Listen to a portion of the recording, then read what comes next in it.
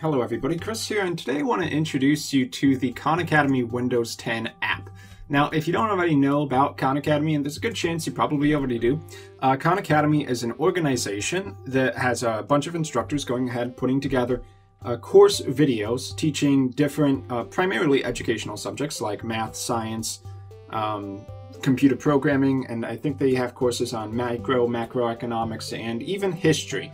So they've been around for a while. They also have a YouTube channel out there, and they went ahead and made an app to support that functionality, their website, all their videos. You can watch that stuff through the app as well now. You don't necessarily have to go to the website, and that's pretty cool because in Windows 10, when you have an app, all you really need to do is type the name in here, go ahead, open it up, and then, just launch Khan Academy straight from Windows without even needing a web browser. So you'll see in here that they've got a pretty simplistic interface.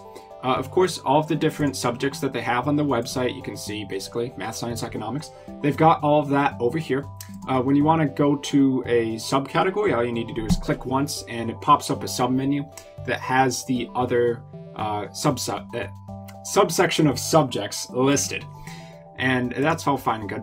If you scroll over here to the right, you can see that they've got a new and noteworthy section, basically their videos that have been coming out latest, or possibly some of the more popular ones. I think I actually remember watching this free throwing probability one.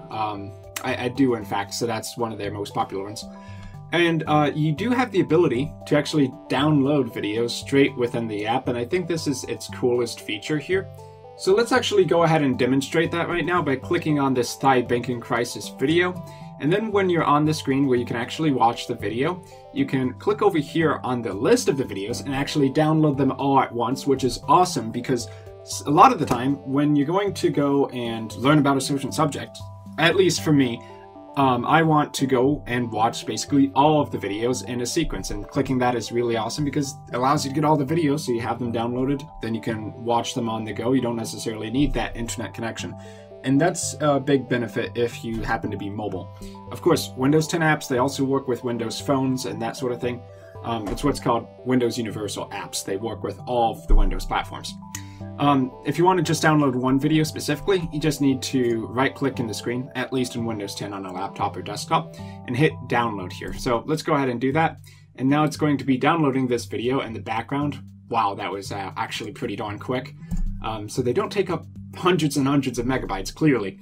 And then we have this available to watch basically whenever I want, even if I get disconnected from Wi-Fi. Now you also notice up here that you have the ability to log in with Facebook, Google, or an account that's specifically through them. And here you have the ability to see how long you've been a member of Khan Academy. In my case, it's been a while because I've been watching their videos over the years and I love what they do. But you also have a point total. So on Khan Academy, the website itself, you get points for watching videos, and it's not really like to reward you or anything, but it is a bit of an encouragement factor. There's nothing to gain by having points except to show off and feel good about it. So every time you watch a video, you get points, and if you're logged in, it's going to accumulate your point totals and keep track of everything for you. So the different categories here, if you want to learn anything, and yeah, they do have a ton of math videos. That's been one of the big things. And honestly, probably one of the things that I think a lot of people struggle with inside of school. So if you want to learn math, lots of stuff there, and it's all good. But you got other stuff here too, like test prep videos. That's something you don't necessarily find for free everywhere. Khan Academy, all their stuff is free for viewing. So really, if you want to learn about something, there's no excuse not to use it. So let's go ahead and check out science, like organic chemistry. And here you'll see that they have these different playlists, and you can see the number of videos in these playlists. Specifically for organic chemistry, you can see that there's an absolute ton here, and that's all well and good. You could probably spend a couple weeks watching all these videos, to be honest.